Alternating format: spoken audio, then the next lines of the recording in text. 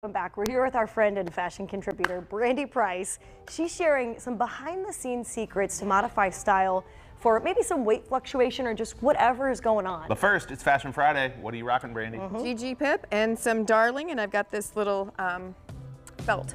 Okay. Yeah. This little belt. I don't remember the name of it right now, but it's a Spanish maker. This old thing? Yeah, this old thing. It's Awesome. cute. Well, you always find a way to just make any outfit look different and cool, and that's what we love about you. So I know last week you were on kind of talking about this topic, and you got a lot of interest. A lot of interest on one specific point. I had a couple hundred messages on this one point, and it was talking about modifying your style with weight fluctuation. Okay. So that's what we're going to be talking about today. Yeah. And I think, really, honestly, the first thing that you need to know with weight fluctuation is where do you put on a little bit of weight and where do you lose a little bit of weight first. So for some people that's shoulders, for some people that's the tummy, and for some people that's the hips. It's usually one of those three sections, right? So being able to identify where it comes on first, where it leaves first, and then what you can do, have a couple of key pieces. So I'm going to go through a couple of key pieces for those particular things. Great. Okay? Let's do it. Sure. Okay. So feeling your best. For some people, we gain a little bit of weight in our shoulders. So if you try a little bit of a boho top that has a little bit of extra room in the shoulders, and you can tuck this in. The idea is that when you put on a little bit of weight in one area, the other area is less. So you can still have a nice silhouette, that's something that feels stylish and something that feels clean. That way you're not just resorting to either A, black, or B, a muumuu. Got it. Right? Because some people just go like, I'm feeling a little bit heavier, I'm just going to look for the biggest tent in my wardrobe, but then they don't feel stylish and they don't feel confident. Yeah. Okay. So a little in the shoulders, you think a little bit of boho top, you could either do a half tuck or a full tuck with that. All right. Also, so in the tummy area, right? Some people put on first in the tummy. So you're going to be accentuating your shoulders instead. This has a nice little, like a tiny little shoulder pad that's in there, but it's flowy a little bit, but still straight in the tummy. So it gives you just a little bit of extra room. Looks really comfortable too. It's super comfortable. So you're going to be looking for a piece that accentuates the shoulders and takes a little bit of edge off of the tummy, if you will. Okay. Okay. All right. The other area is hips, right? Yes. So if you gain in the hips first, The hips don't lie for me. The hips don't lie. Then you go ahead and you get. We have two styles here.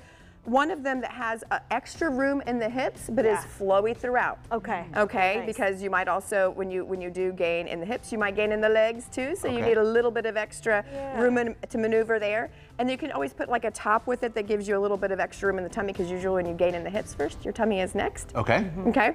And then this style of pant is also nice. It cinches in at the waist, so it keeps you in at the waist, but then it gives you like mega room in the hips. Yeah. And no one would even know, and you can still feel stylish throughout the entire day.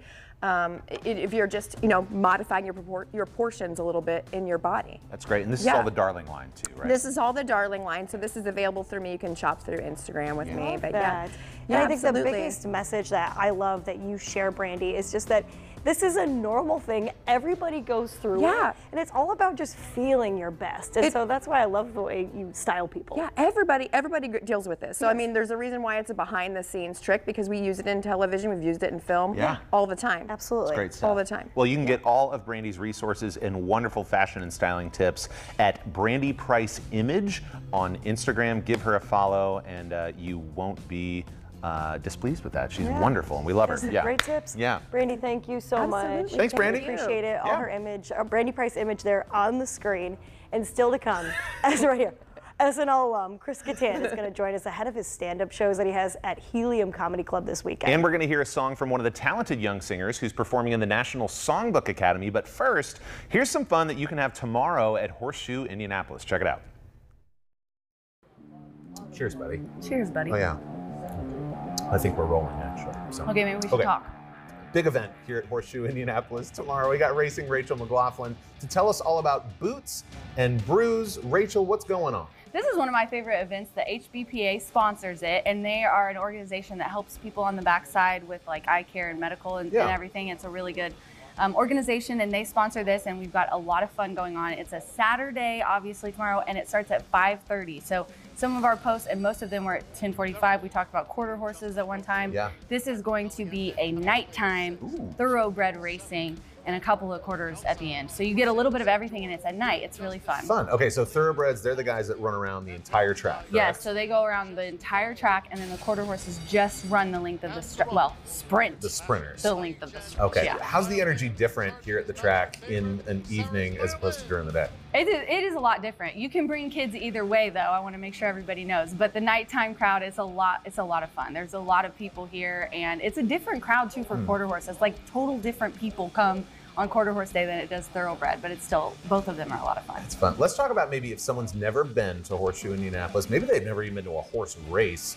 What do you recommend? Just kind of getting used to the whole experience. Yeah, so you definitely want to get a program, and we have a contest counter on the first floor. It's free admission and free parking, so you don't have to worry about that, but you can get a program, and then we have free tip sheets for myself and Brian Aragoni, who is our other handicapper. And then we also have Martha, who covers the quarter horse. She is the supreme quarter horse master. So we those are free, so you can get those and then make just a generic bet. Is that her official title, Supreme Quarter Horse Master? I just made it up, and now she is. Yes. She needs that on her name tag. I need a name tag for that.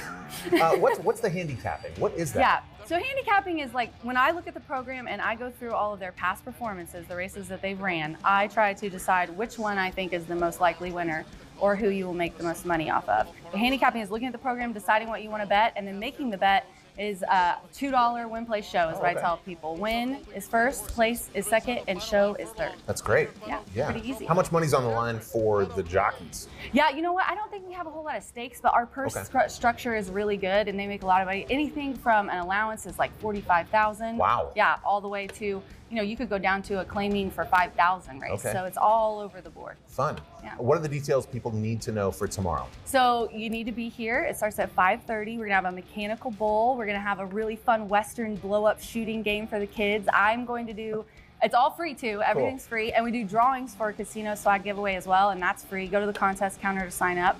And then I'm gonna do the fun pony pong and the t-shirt tosses where people literally will fight for a free t-shirt. Pony pong sounds fun. Pony pong is really fun. It's a cup that has no beer in it, and you throw the ping pong ball, and if you get it in there, you get a prize. Yeah, so the kiddos can do it. And you mentioned you're quite a competitor on the mechanical bull, right? I have been known when I am not pregnant to crush the mechanical bull, and I do it for absolutely no reason other than that it's entertaining for people. And I might challenge our track announcer and see who can be on the mechanical bull longer. Well, before we go, I just want to say awesome work on this beautiful sculpture that you created as well. I did this myself. I know you're more excited about the beer, Ryan. Let's not lie to the people. I am, yeah, and you should be too. Come on out tomorrow, 5:30. Get here a little bit early. Parking's free too, right? It's free, parking's free, admission's free, and you can go to our website to get the details, or you can follow us at HS Indy Racing. Awesome. Rachel, thanks for hosting as always. For now, there's more Indy Now coming up right after this. Cheers, friends.